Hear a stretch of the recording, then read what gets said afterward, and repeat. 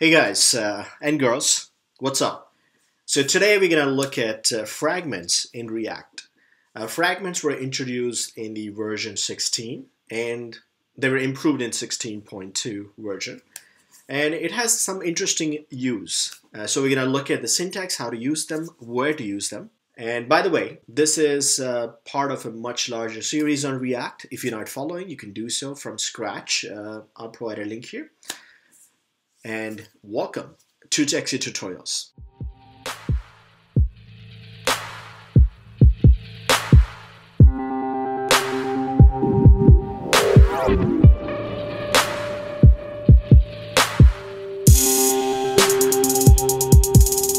All right, to start with, I have created this project using create react app. And inside the source folder, I have this app.js.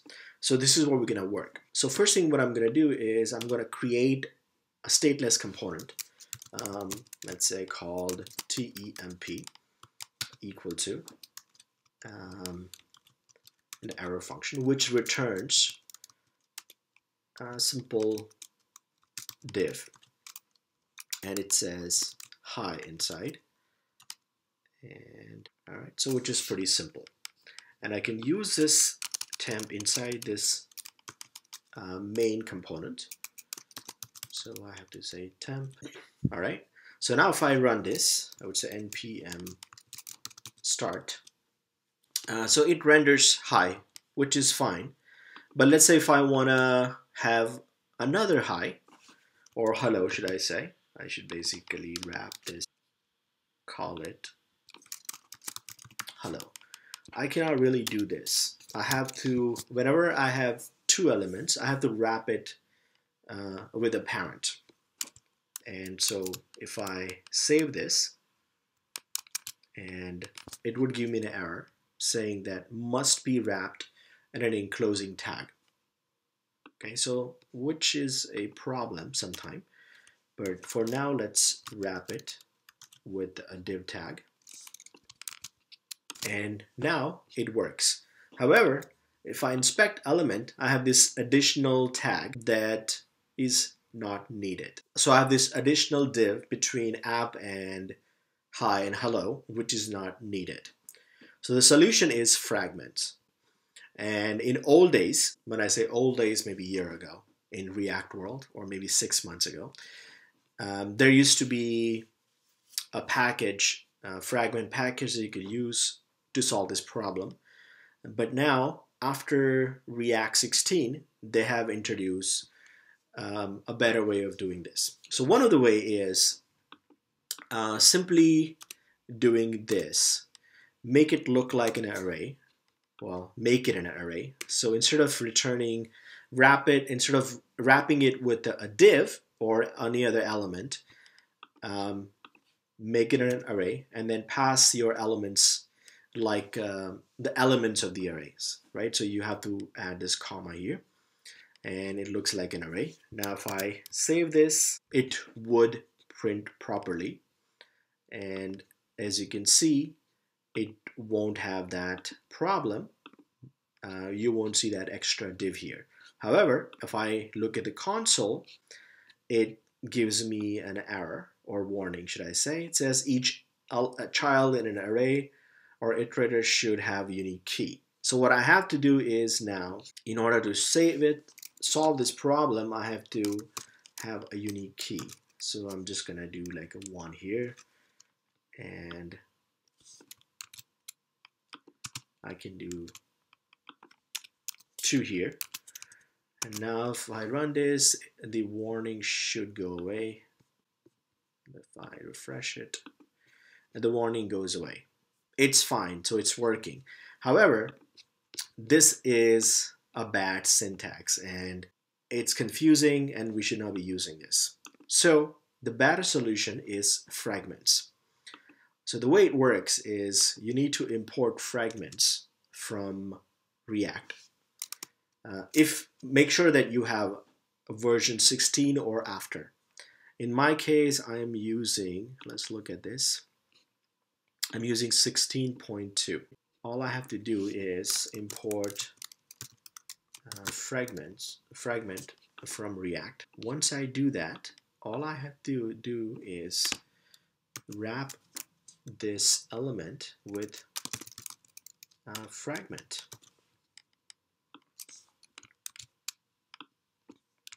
And you don't have to deal with this array syntax, which was quite unusual. So now if I don't have to have this key as well.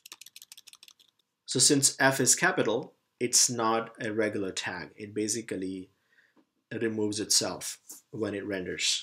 So now if I look at it, I don't see that any additional tags in between. This is what I really wanted. In 16.2, they have even better syntax, which is you can simply remove this. Somehow it doesn't work for me. I don't know why. If it works for you, let me know. It somehow gives me an error. So I don't know why. It's supposed to work, but it's not. But let me know if it works for you. However, so it's similar to Fragment, and you don't need to now use fragments. You can just use empty, wrap it with an empty tag.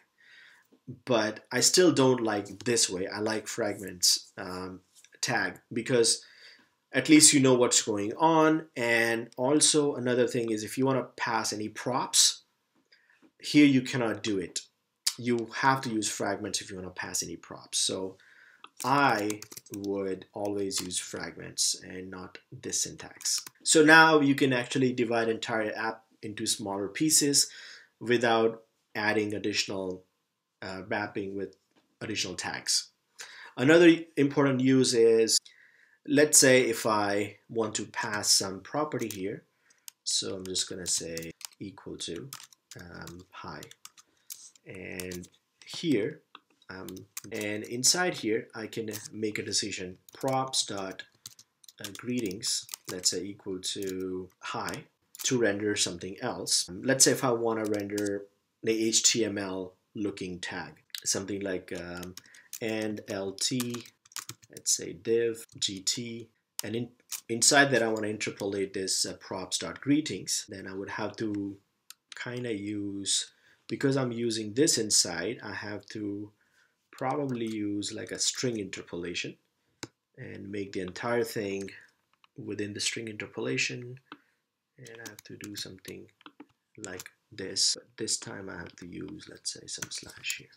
All right. Okay, let's see how it works. So it looks quite ugly. Somehow it's not rendering as I wanted to. So instead I can simply use fragments. And the way I would do it is I don't really need, I can just wrap the whole thing with a fragment here. Because it's not going to be render, fragment tag is not going to be render.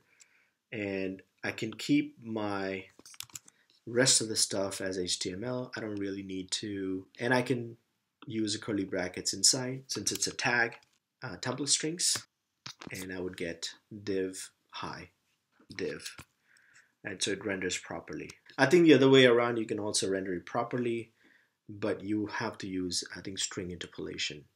I believe so. But anyway, using fragment, it works fine. So this is quite neat use of it. You don't have to always wrap your stuff with it with an extra tag. And the neat thing is within the curly bracket, if I want to use another curly bracket, then I have to use a string interpolation, right? Without using any tags. But if I use a tag, then I can use another curly bracket inside. And so that's a powerful, and this is one of the use case. But if you have a interesting use case, let me know. I'm still experimenting with it, so there might be other interesting uses. But this one I found out, so I'm letting you know. I hope you learned something from this video, and if you did, please like, subscribe, and provide an interesting comment. And also you can support the channel by clicking the link on the Patreon. And you can translate the video for me to your native language. Provide the information in the description. And thank you.